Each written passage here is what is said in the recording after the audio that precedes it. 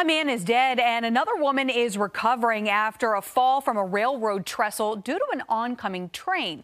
10 News reporter Tim Harfman is live at Riverside Park in Lynchburg. And Tim, police believe this was an accident.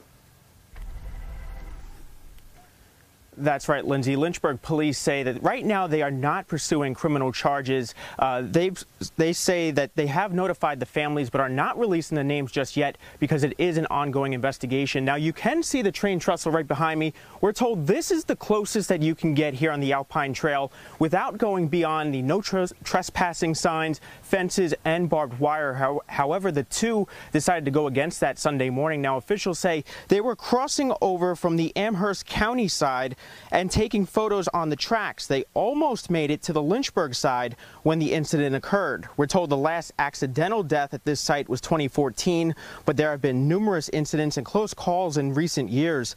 City leaders are urging people to stay off the tracks, and at this time there's not much more they can do to prevent another incident because it is private property.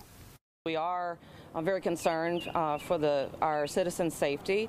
As far as the signage, that is something we'd have to work with Norfolk Southern because they own those railroad tracks. Anything on the railroad across that bridge is railroad property, and so certainly for us to put any kind of safety features on the trestle or around the trestle would certainly involve a conversation with them.